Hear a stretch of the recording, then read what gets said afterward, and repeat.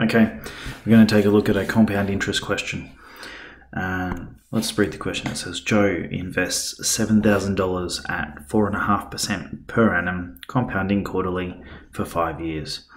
What is the total amount in his account after 5 years? And how much interest has he earned? Well, I know it's a compound interest question because it says compounding. So the first thing I should write is the compound interest formula, which is A equals P bracket 1 plus R on N to the NT. Okay, and then over here on the side, I'm going to write down what each of the things are. Okay, A is, we don't know, that's what we want. P is our principal, which is $7,000.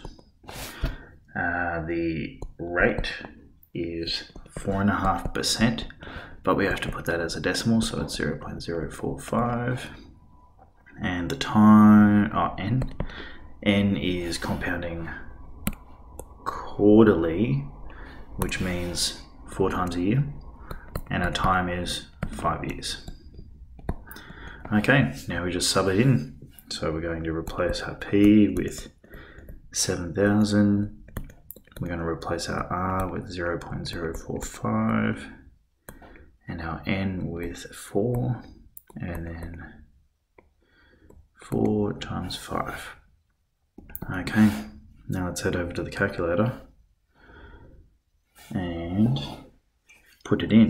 Now your one's a little bit nicer than mine, but the same thing still goes. I just need to put a few more brackets in, and my fractions look different.